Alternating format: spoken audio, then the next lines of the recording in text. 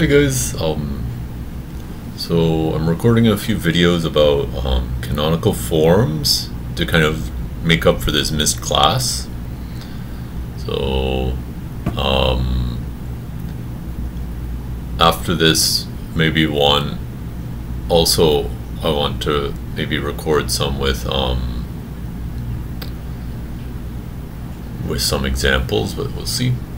Okay, so let's just remind ourselves of a few definitions. What does it mean for a subspace to be T invariant? So T is a linear transformation, use a subspace of V, and we say U is T invariant. That just means that T of U is contained in U, or in other words, T of little u is in U for all U.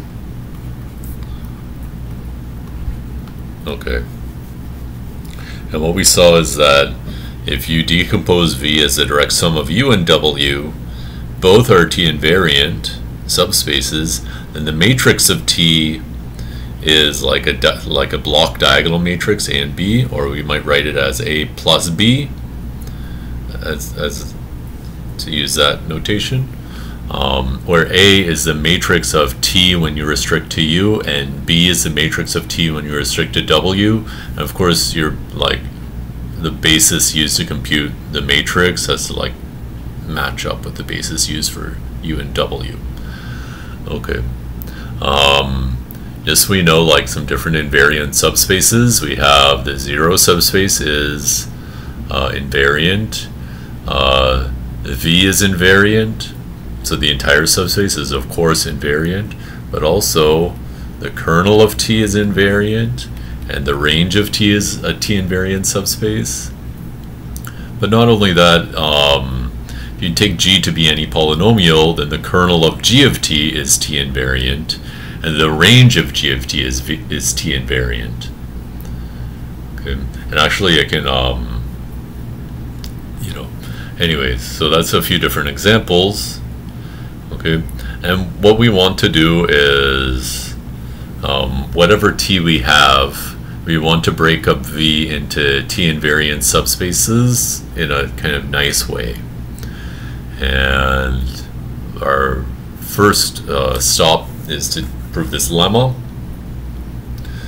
Okay, so this lemma says if you have a linear operator on a polynomial f such that f of t equals 0, and a factorization for f into g and h where the GCD of g and h is 1, then V is actually the direct sum kernel of g of t plus kernel of h of t. Okay, let's prove this.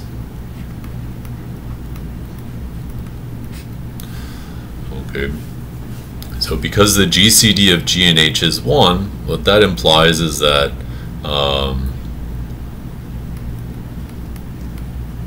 what does that imply? It implies that you can write 1 as A times G plus B times H for some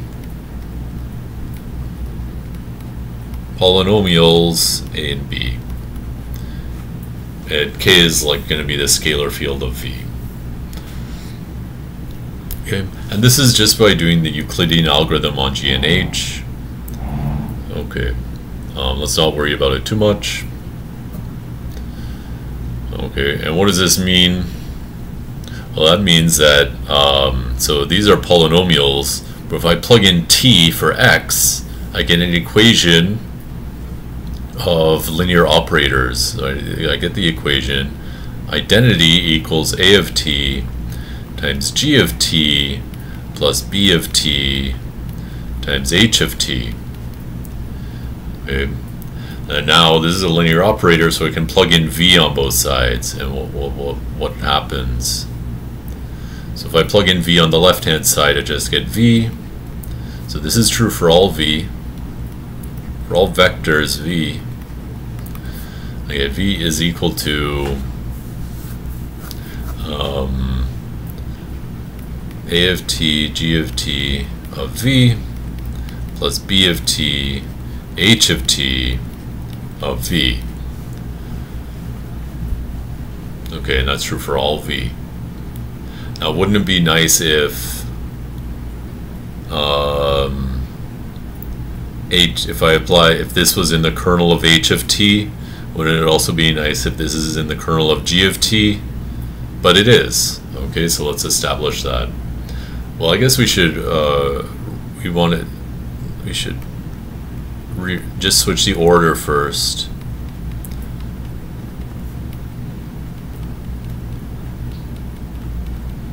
So we want this to be in the kernel of g of t, we want this to be in the kernel of h of t, and that will establish that any vector in V is the sum of something in the kernel of g of t plus something in the kernel of h of t.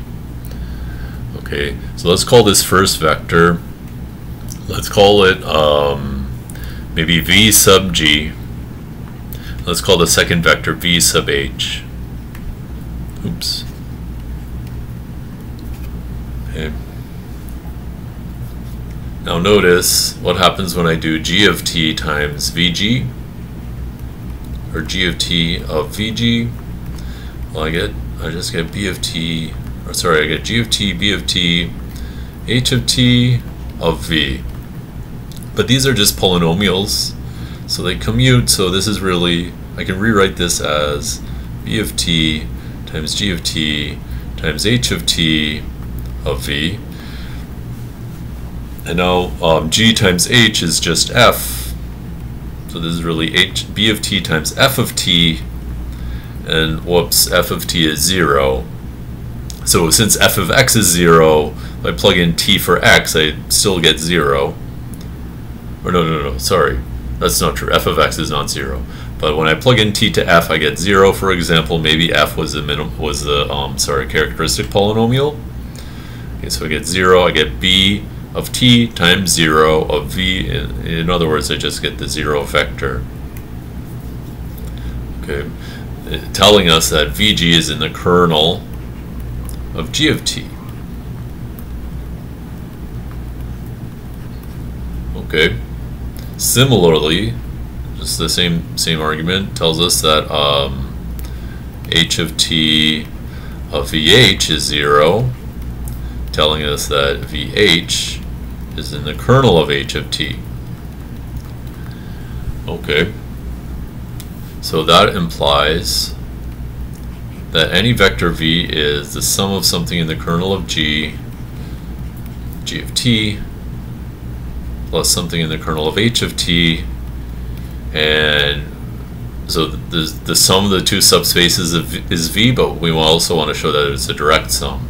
So let's take a vector that's in both kernel of g of t and kernel of h of t.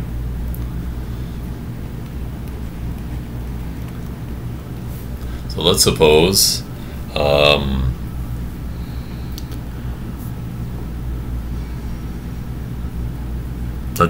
v is in the kernel of g of t intersect the kernel of h of t. Okay. Well, we have this equation. We can rewrite v, whatever it is, as b of t h of t of v plus a of t g of t of v.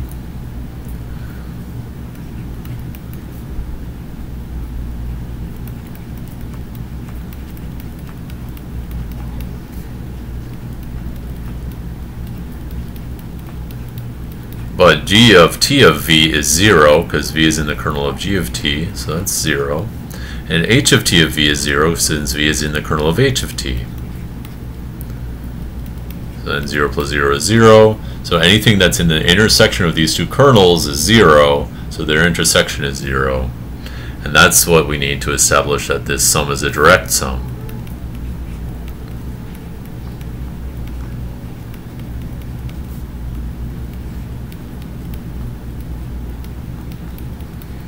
Okay, and that proves the lemma. So as an example, let's just do a very simplistic example to kind of see what this gives us. Let's suppose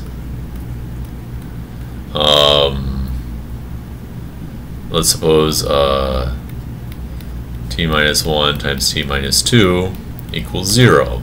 And in our example, we're going to prove that t is diagonalizable. And we'll see what all this stuff has to do with diagonalizability in this example, right? So solution. So what do we do? Well, we have to take this polynomial. So our polynomial f is just going to be x minus 1 times x minus 2, and h of x is going to be x minus 2, g of x is going to be x minus 1, and our lemma tells us that, the lemma says that, oh yeah, and so t is going from v to v or something. So our lemma says that v is going to be the kernel of t minus 1 plus the kernel of t minus 2. Okay, let's go through the lemma and see exactly what it says for f and g and h. Well, we can rewrite, like we can actually figure out what a and b are in this like simple case. We can rewrite 1 as negative 1 times x minus 1 plus, wait, I guess I want to have plus 1 here and then negative 1 times h of x. Okay, if I add x minus 1 minus x minus 2, I'll get the x's cancel, and then I have minus 1 plus 2, I get 1. Okay, so in this, in this simple case, we just have the a and b are just like scalars, but if the degrees of h and g were higher, they might, these coefficients might be more complicated, but that's okay. Okay. So that tells us that the identity is equal to t minus 1 plus negative 1 times t minus 2. And of course, you can immediately verify, that t minus 1 minus t minus 2 is just the identity, right? And that tells us that any vector v, we can write it as t minus 1 times v plus negative 1 times t minus 2 of v. Okay. And now, as t minus 1 of v, if I apply t minus 2 to that, I get f of t times v, which is 0. And if I apply t minus 1 of v, if I apply t minus 1 to this, I also get 0. Okay.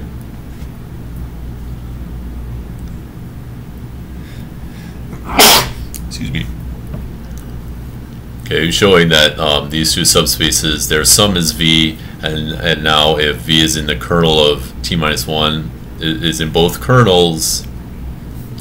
So now if t minus 1 of v equals 0, and also t minus 2 of v equals 0, then then you can rewrite v as t minus 1 of v plus negative 1 times t minus 2 of v, both of which are 0, so v is 0.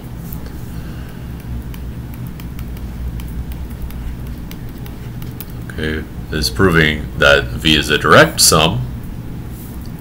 Okay, now construct a basis of v just using these two subspaces.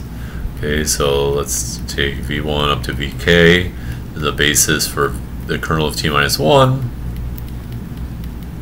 and vk plus 1 up to vn is the basis for kernel of t minus 2. And what does that mean? Well, it just means like t of vi is, so t minus 1 of vi is 0, so t of vi equals vi for I equals 1 to k, and t minus 2 of vj is 0, so t of vj equals 2vj.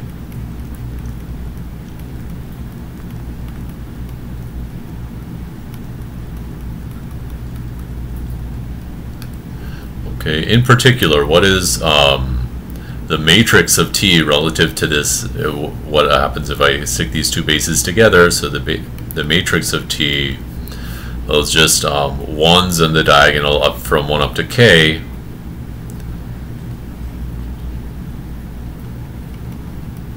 followed by 2's, and the next from k plus 1 up to n. Okay. In other words, I have written t, I've found a matrix of t which is in a diagonal. Okay, so I've diagonalized t.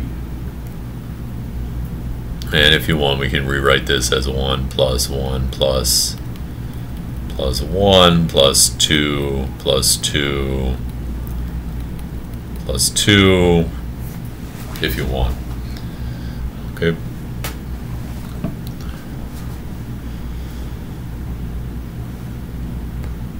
Okay, so that kind of gives you an idea of the power of this lemma.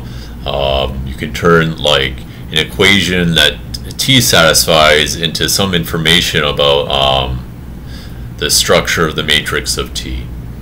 Okay, so in the next video we'll try and relate this to the characteristic polynomial a little bit more.